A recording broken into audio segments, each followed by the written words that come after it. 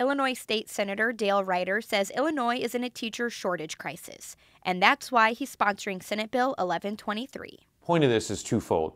First of all, again, let's not limit ourselves like we have in the last several years to the notion that you can only be a good teacher if you're a good standardized test taker. That's just not realistic. Ryder says the bill adds a third way future educators can receive a teaching license by having a minimum grade point average of 3.0 out of a 4.0 scale in their core education classes. The standardized test measures that are in place in Illinois law right now are artificial, arbitrary barriers to young people who want to get into our classrooms and want to be teachers. We need teachers. We need good teachers. Associate Dean of the College of Education and Professional Studies at Eastern Illinois University, Doug Bauer, says the testing requirement has increased over several years.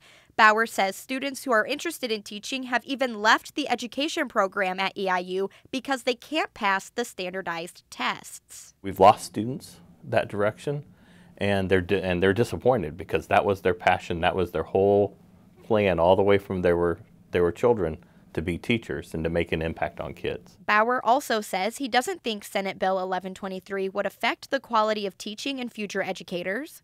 Jenna Hayes works in education and says there should be other benchmarks students should meet in order to receive a teaching license. Just to make sure that the person is super qualified, like maybe speak to their instructors, find out why they couldn't pass the test, maybe have something else in play just to make sure we're not, throwing someone in there who's not specifically qualified.